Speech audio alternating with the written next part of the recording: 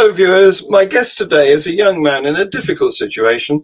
He can't go back to his homeland, which is Bangladesh, and he's sort of stranded in Sweden. He's going to tell you all about it. His name is Ashanour Rahman. Here he is. Yeah. Hi. Hello, I hope you're well.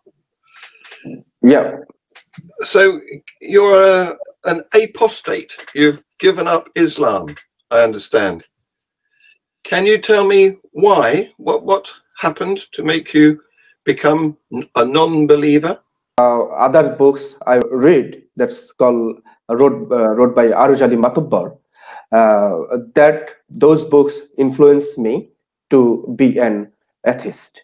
And you found out, for example, that Muhammad gathered an army and conquered nearby nations? He gathered an army, conquered nations, killing the men, captured the women for sex slaves.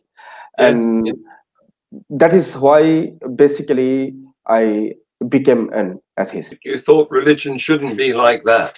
Yeah, religion should not be like that, yeah. Did this cause any difficulty with your family and relatives and friends?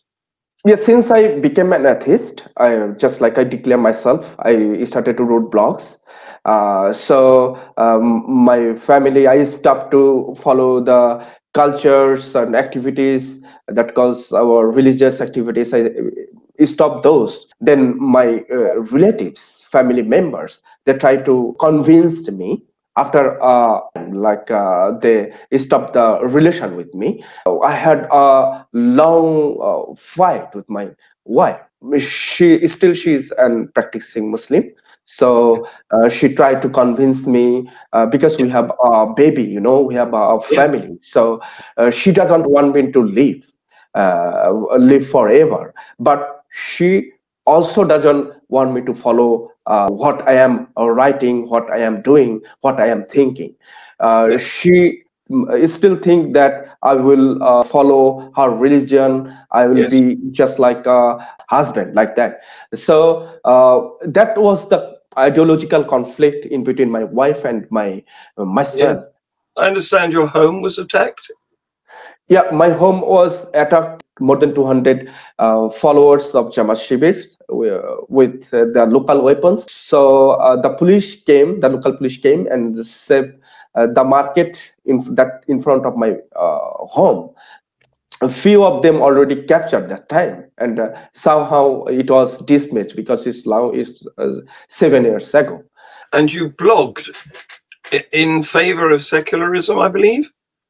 Yeah, I wrote blogs, especially in favor of secularism, humanism, criticized the Muslim doctrine, criticized the political government, even the present political government, and about corruption. In a funny article, I try to picture out the whole things in one small article. And what happened? Your blog was shut down and deleted? All the blogs deleted in 2014. Even not only me, other blogs also deleted by the government. So from 2014, I completely use Facebook for my writing rather than just like general blogs. Yeah. So how did you get to Sweden? In 2016, 5th of March, I received a phone call from the law enforcement agency. In 2018 December, two persons chased me just like almost 4 kilometers. That time, I realized that this place is not safe for me, so I have to move somewhere else. Then I discussed with my wife. Then she told me, okay, I can apply for the higher education. Then she applied to Sweden, moved to Sweden on 6th of January 2020. Our flight was on 5th of January, reached up to the boarding security pass, and somehow we were stopped by the lady.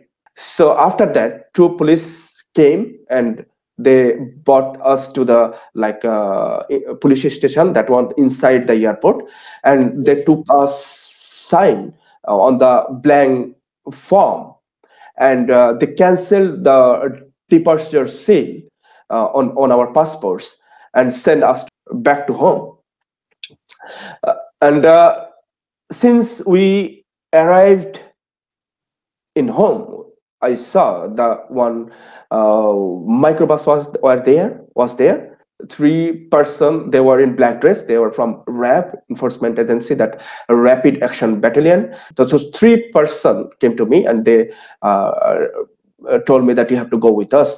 Then I was asked about what is the reason. They told us you should not ask any question. We will have some issues. We will ask you and send you back to home. So my wife also tried to stop them, but they replied same. I went to the RAB headquarters.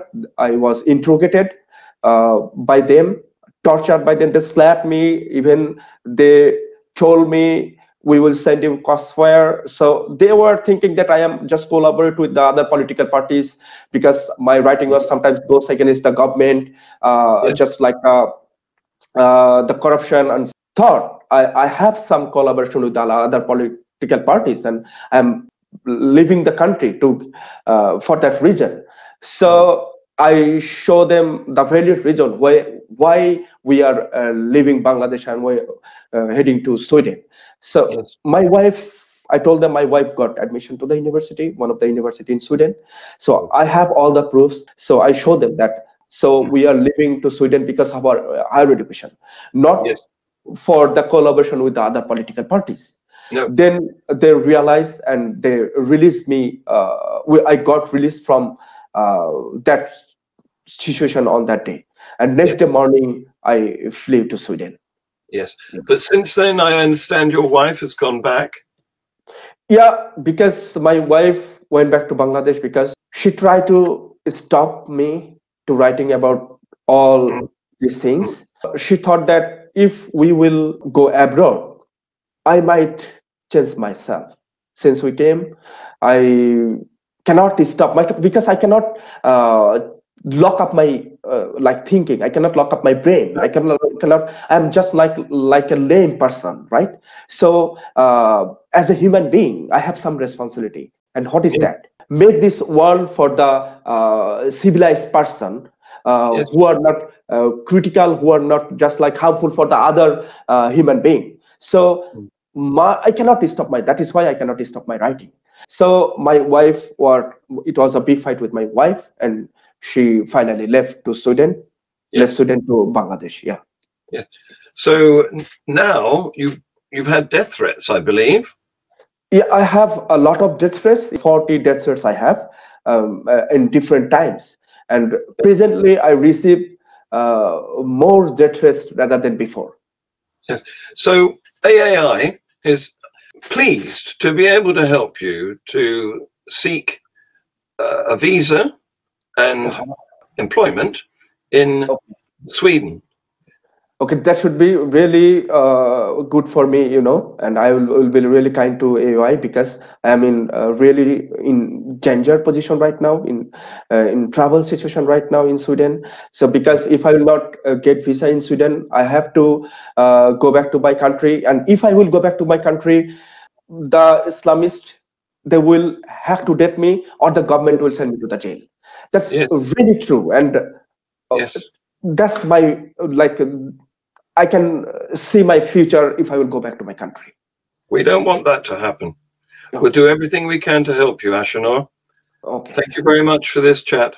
Okay, thank you very much. Good luck with your applications. Okay, bye.